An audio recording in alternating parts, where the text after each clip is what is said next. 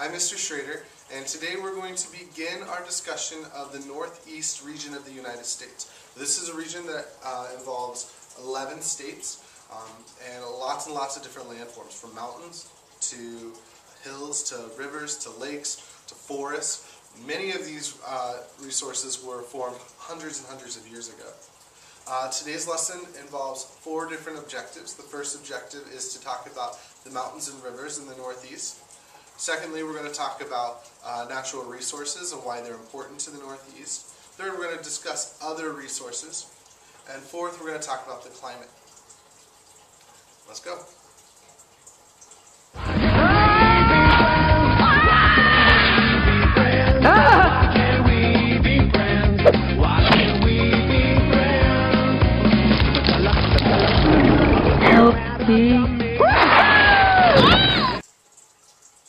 This clip is from one of my favorite animated movies, Ice Age, and I showed it because, in a way, it sort of shows what it was like a long time ago in North America.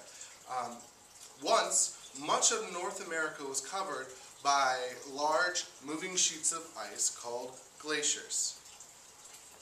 In some places, glaciers were as much as a mile thick.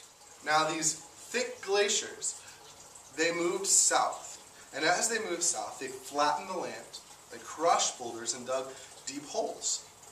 Now, when the climate changed and it got warmer, the glaciers melted, filling in these spaces. So we get things like the Great Lakes and the Finger Lakes of New York State. Let's talk about mountains. The world's oldest chain of mountains is the Appalachian Mountains, which stretches from Maine in the north to Alabama in the south.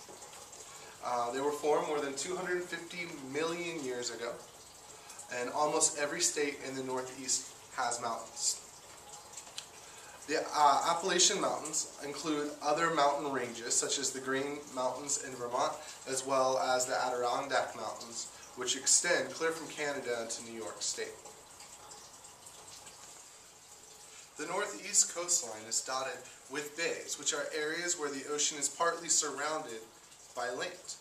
This creates a sheltered place where they're called harbors, where ships can be safe from storms. Here's an example of a bay. This is Baltimore, Maryland. Early settlers anchored their ships in these harbors. Over time, large cities, including Baltimore, Maryland, and New York City, grew around these harbors. At one time, forests covered much of the Northeast. They were a valuable resource for Native Americans as well as European settlers. Native Americans used the trunks to build homes and carve canoes. The European settlers used the wood to build homes, but also to build ships.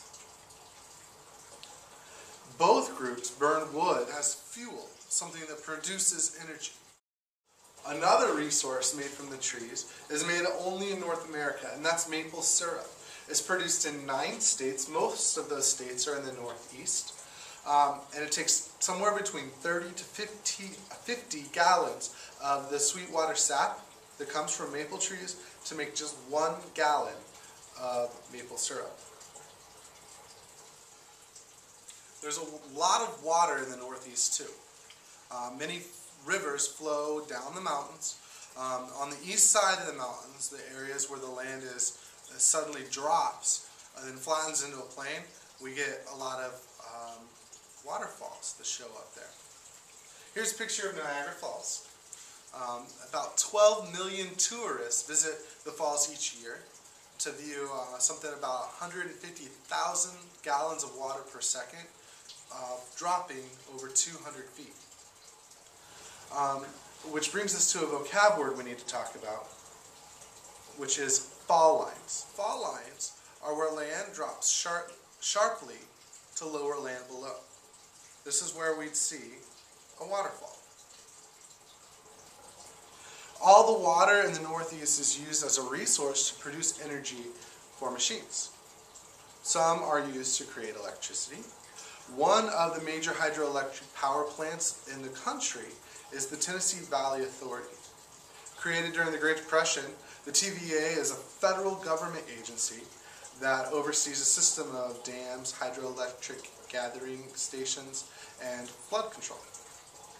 The cheap electricity provided by the system encouraged industrial development and greatly improved the economy of the region. The fourth thing I want to talk about is climate. The Northeast has 4 seasons, but seasons are different based on where you're at in the region. The high elevations of the mountains has cooler climate than in the low areas. Also, the southern states, such as like Maryland, are warmer than in the northern states. All of the states in the region have precipitation, though, either rain or snow. There are a lot of storms in the fall and in the winter, and these are called the nor'easters. And finally, in early fall, temperatures drop and daylight hours shorten. These changes cause a great change in the leaves of the trees. They'll change to different colors like brown and orange and red and yellow. And tourists, which are people who travel to visit other places, tourists travel to the Northeast each fall just to see the colorful changing leaves. Alright, so in this lesson we've talked about 4 things. We've talked about mountains and rivers. We've talked about how the Northeast uses resources, what other kind of resources we have, and then we've finally talked about climate. Thank you for joining me today for this lesson.